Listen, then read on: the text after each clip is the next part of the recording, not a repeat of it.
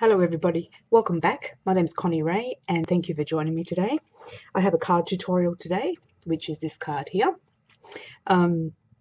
This is using the Irresistibly Floral Designer Series paper, specialty papers. These are the white stack of papers that you get, and you can colour them yourself. I have been practicing with these today and I love them. I really love them. They've got so much versatility. They're beautiful just using them on their own, and they're lovely to colour. And they've got these gorgeous white hard patterns embossed in them. See, they come like this. I'll see if I can get a picture for you. You can see the white lines there. Okay, so they come like that, and you can colour them with any ink that you prefer, and you can create backgrounds that of any colour, any design. You can blend different colours in. You can use them for just about whatever your little heart desires. And they come like this, and they come in a stack, and it's just like, I want to show you, see if I can show you this. See that beautiful pattern? I just love it. It's isn't that gorgeous? I can't wait to see what I can make with this. It's just so beautiful. It's got this gorgeous sheen on it. So you can colour it, or you can use it as is. I found that this was very white, and I was actually going to make a white card using this technique here, but it's very bright white. So what that means is, when I was doing the card, the sample was that it sort of came off a bit bright white. Well, it doesn't look too bad on camera, but I found that during normal daylight, this looked like more like a vanilla white, and this looked like a bright white, and I just found it was a little bit off-putting. I didn't like the combination, so therefore I went to the black and decided to make a black card using these techniques. Anyway, that being said, I've got so many ideas for this stuff. I love it, really like it. So that's what I've used today, and I have gone in and I have already done a few things so that I don't take up your time. I've already done my embossing, and this is out of the Sweet Sayings, and it says, they say it's your birthday. So I've already embossed that onto my card front, and I've already prepared half of the flower, and I'll show you the other half. You're going to need your Petite Petals punch. I think that's what it's called. I always forget this one's name. You need that one. You need the 1 3/4 inch punch, scallop punch. And you need the 2 3/8 inch scallop punch. Now I have gone in and I have punched out my, they call it acetate on the website. Some people call it window sheet. Acetate, I think, is a little bit stronger, a little bit tougher than window sheet. I'm not really sure, but this is called acetate. This is a designer series paper. No, designer acetate. What I've done is I've cut a circle out using the Big Shot, and I've also cut out these little flowers using my punch. But my punches are getting a little bit tired of doing this. They're not really coping very well because it is a little bit thick. So I wouldn't, after doing it a few times, I wouldn't really do it with the scallop punches. I would do it with the framelit dies, because they've got the scallop ones there, so you can do that with those dies, and it probably would be better to do it on the Big Shot. I have done this circle on the Big Shot. Let me just bring the black card up here so you can see it.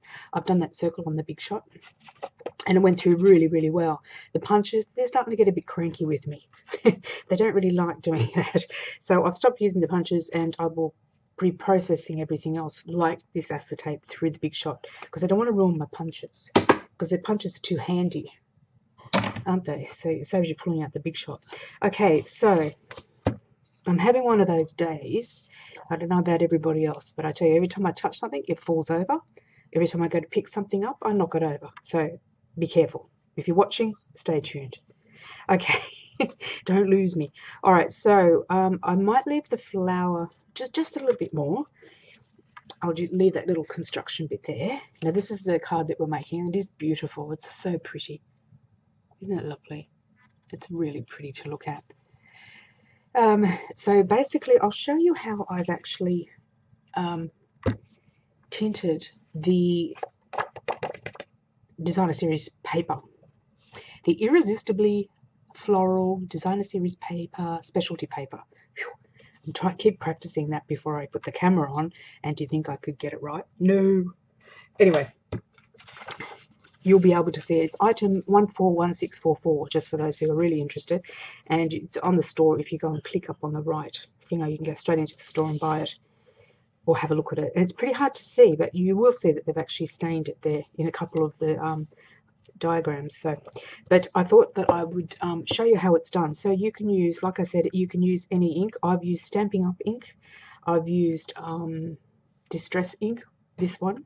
This is a Ranger Distress ink, and this is Seedless Preserves. So I'm going to actually use this. No other reason other than the fact I like the way the colour came out.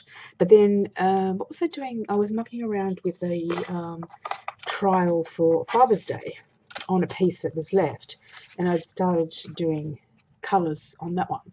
And I've done the black, and that's sky blue that I've blended in there. So pretty hard to see on camera, but in some lights you can see it. So, but anyway, and they were the Stampin' Up colours, so pretty easy with anyone, with any colour. And I'm just using a blender sponge. You can use just a normal sponge like this. The trick is not to start swirling on the paper, it's to start swirling off the paper and then onto your designer paper, designer series paper, so that you don't have any blobby bits anywhere. That being said, I've done plenty of blobby bits. So I'll just show you how I've done it. So basically, I'm just going to ink up my sponge dabby thing, my blender. Just give it a good ink up. And just take off the excess. I've got a piece of paper down here. Just tap off the excess and just go round. And as you go round, just merge onto the actual paper. And you'll see straight away that it starts to work. So around the edges, blending down onto the cardstock, and it comes up beautifully, and I do love it. So magical, such a gorgeous. And the white lines are actually shiny, so they're sort of like I don't know what they're not. They're not they're cardstock, but it's shiny cardstock. So it's got this really unusual finish on it. And the colouring on this paper, you colour it in and that part still stays white and shiny. And I'll show you when I finish what it actually looks like. So it's kind of interesting how it works. And it's just fabulous. And it's also a lot stronger too, because when I've cut it to make the flowers, it's actually... the flowers actually that I make, which I've made before, and this card is very similar to one that I've previously uploaded, and you've probably already seen that, but I just liked the colour combination, and I did it with the silver rather than the gold. See how that's coming up? Isn't that awesome? So you can barely see it on the white component, but then when you add the colour, it comes up. Isn't that great? I love it. It gives you such an option for style and colour in terms of whatever it is that you're making. You've got a choice of what background you would like with the backgrounds that they're provided, but also you've got the choice of the colour. So that's really pretty good, isn't it? I like it. So you can just keep blending this to be as dark as you want it or as light as you want it. It doesn't really matter. It's your choice. It depends on what you're doing, really. And it's a fun way to actually it's a good activity to do, because you get to see the colour changing in front of you. It's just so cool, especially if you love colour.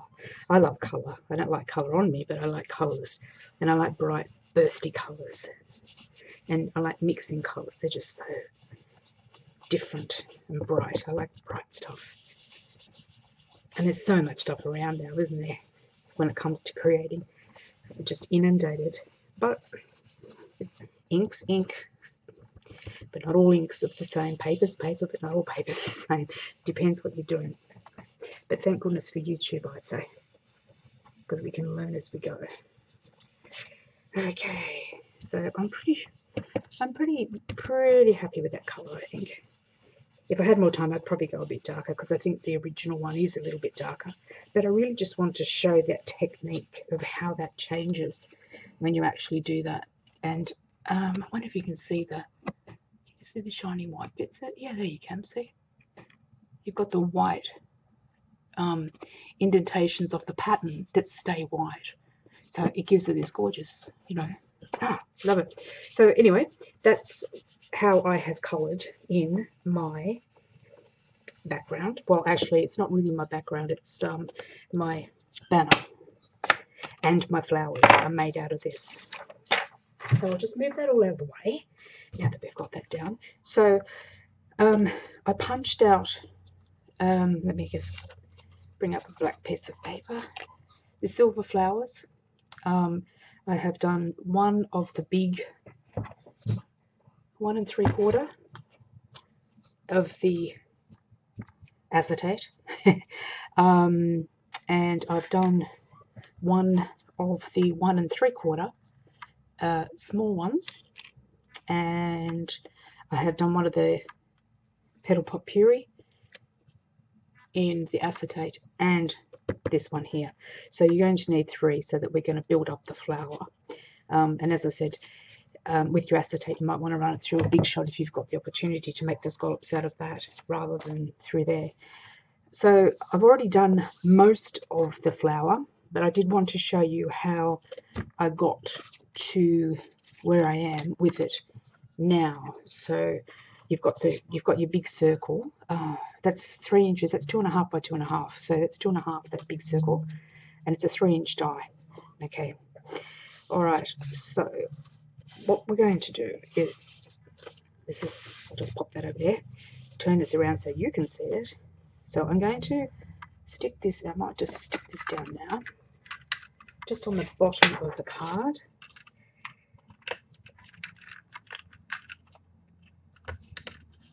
There we go. Now my fingers decided not to work. Okay, have I run out? Oh yes, it's all right. We'll use this one. If in doubt, there's always glue somewhere. Okay, so we'll just, it's going to be nice and sticky, that's for sure. Okay, so just leave a little bit of black space on the bottom when you pop this on, just under your word. Don't be surprised if this doesn't come out straight, people, because I tell you, I'm having one of those days. Oh no, all good, looks good so far.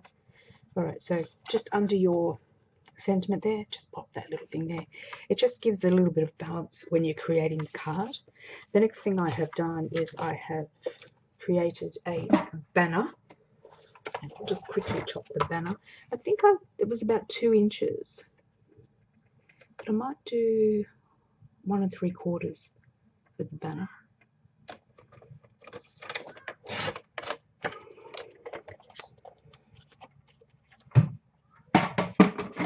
I've just created the banner myself, just going basically by feel. Sorry, I keep turning around so I can see it, but then you might be able to see it. So I just wanted to create a little bit of balance when I made the banner originally. So it goes about there, I think. So what I'll do is I'll just quickly cut that, snip it in, and make the banner.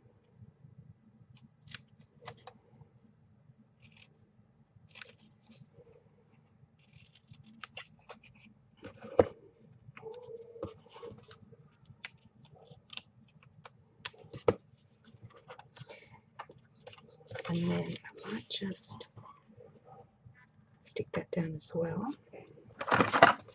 and then trim it.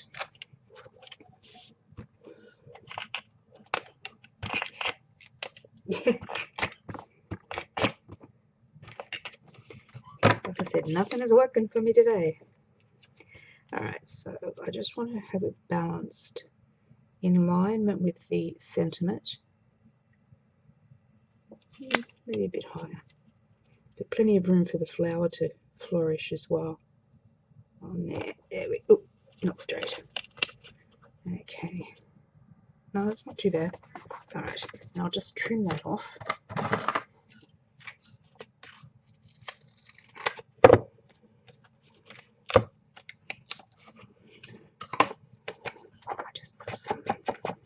colour on the end of it. Blend it in a bit in that trim. Okay, so that's the banner, that's that part. Now, as I said, I've partially assembled the flower. I'm using the silver side. This is double-sided, this acetate window sheet. It's got a gold side, very hard to see, but the dots are gold. Well, all the patterns are either gold or you turn them over and they're silver. And I'm using the silver because I've embossed in silver as well. So I'm popping it about, let me see. I want the banner to just kind of have a little bit of a peekaboo look. So when I put it down, I want the banner just a little bit to be able to be seen. So I'm going to use dimensionals because you won't see these under the flower.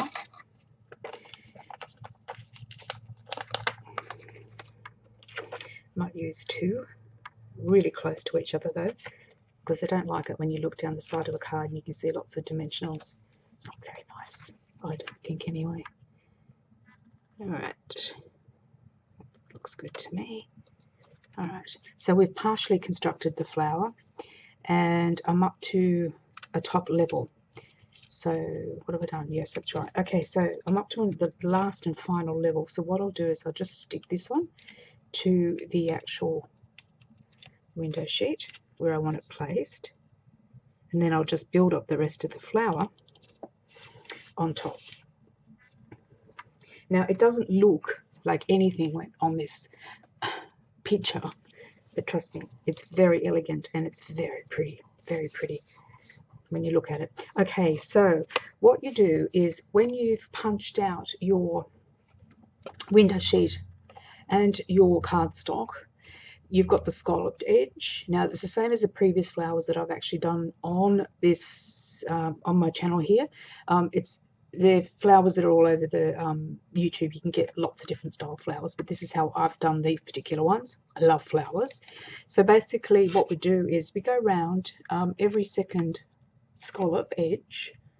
I could just show you there, just every second scallop edge, and I'm going to cut into the middle, towards the middle, and make a little heart.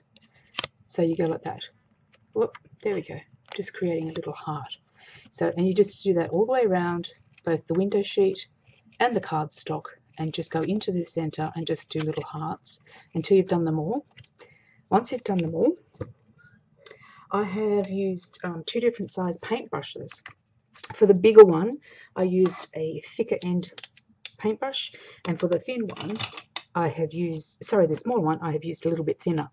The reason why is this paper actually it can be, the fibers can be bent quite well and it stays in shape. But I wanted these petals to be bigger and these ones obviously to be in size for the actual flower.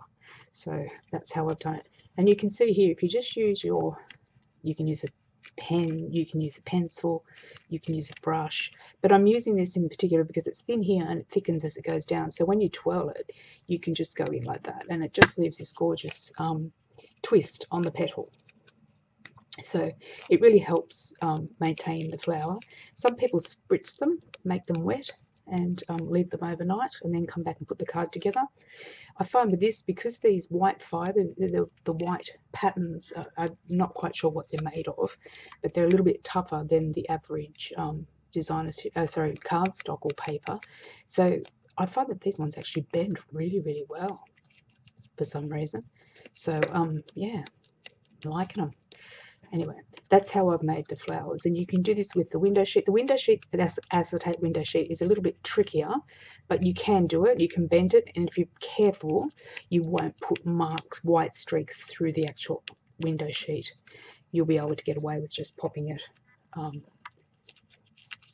squeezing it together. So there you go. I've made that little flower so that it actually stands out, and as you can see, I've already done the window one. I've created the little love hearts. It's pretty hard to see, isn't it? There you go. So create a little love heart, and I've already bent them up. See, if I fold that in half and just squeeze it in like that. I told you everything jumps away from me today. Yeah, squeeze them in towards the color that you want, bend them up, and they'll be fine. So, all right, so we'll just pop this one on. Again, I'm going to put another dimensional on there. I think this flower is a bit bigger than my last one, but that's okay. It still looks good. Okay, squash it down. And I will be putting on a dimensional on this one as well. Actually, I might just do half dimensional just to be on the safe side because I don't like it sticking out. Half a dimensional on this one. You've got the tiny flower to go on top, so that will hide all of the construction process. Just popping it on, popping it down with your finger if you like. Let me just zoom in a bit so you can see what I'm doing.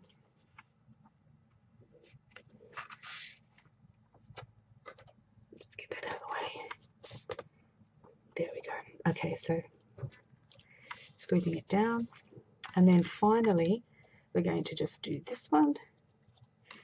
You don't have to cut this one, this tiny little one. You can just bend it up, just like a little flower. Just use the bottom part of your brush. Or if you've got one of the foam mats, and use the end of your stylus just to make it pop up. I've done that. Actually, I couldn't tell you where my mat is at the moment. Got no idea where I put that. I haven't seen it for a long time. And basically, we're just going to pop that on. Again, we're going to use half a dimensional, or a tiny piece of dimensional.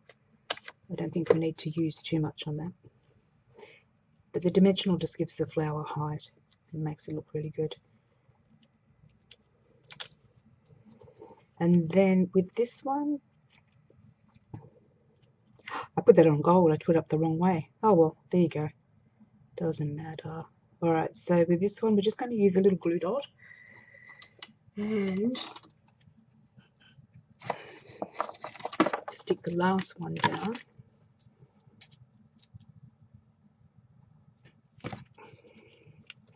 Just pop it on there. And then I'm going to turn this one over so we end up with silver.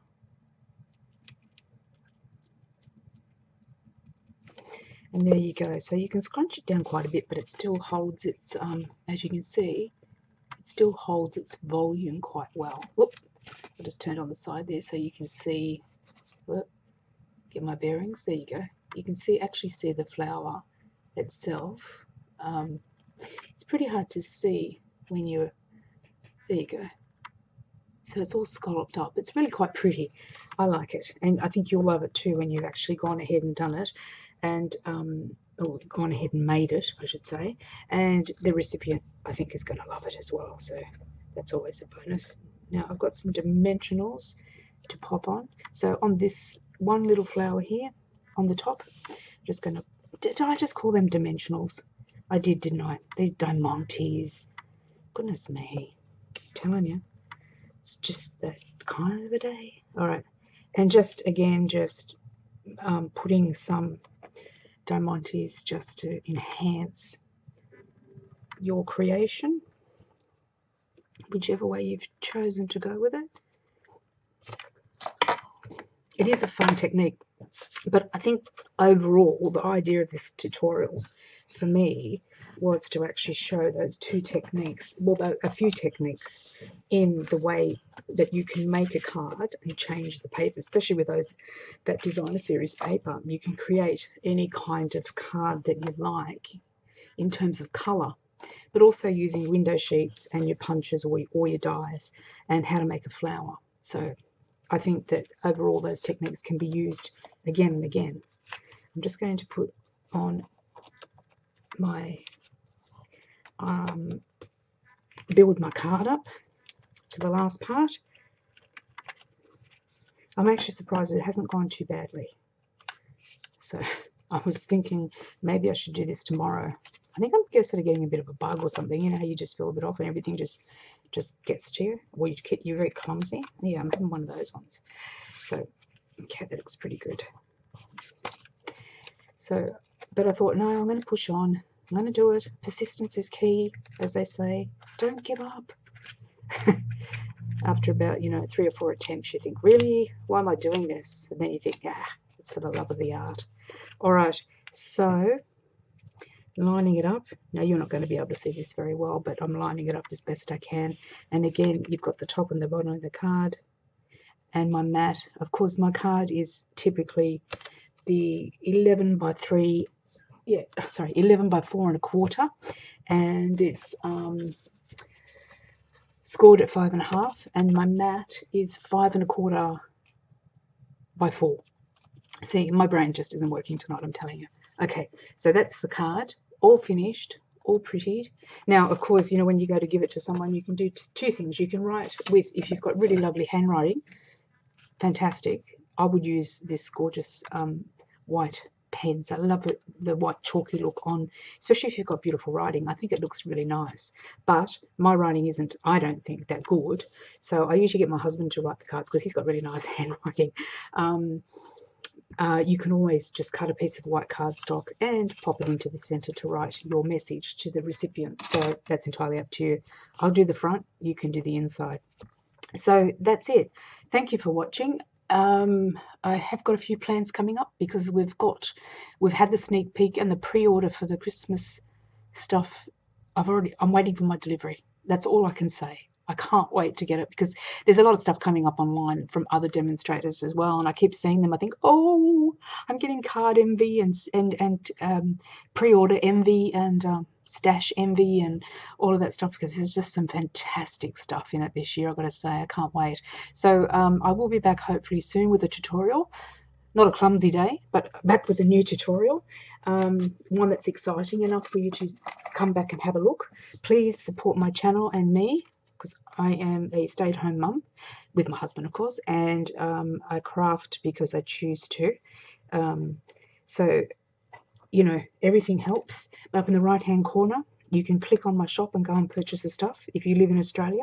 If you want to join Stampin' Up, you can do so. You end up getting basically 25% off plus other bonuses, but that's entirely up to you. There's no pressure to do that. You can still go in and shop, and you can still check out, do an online purchase and check out with no pressure at all. So I do hope you've enjoyed the tutorial. I hope to see you again soon, and pop back and have a go at this.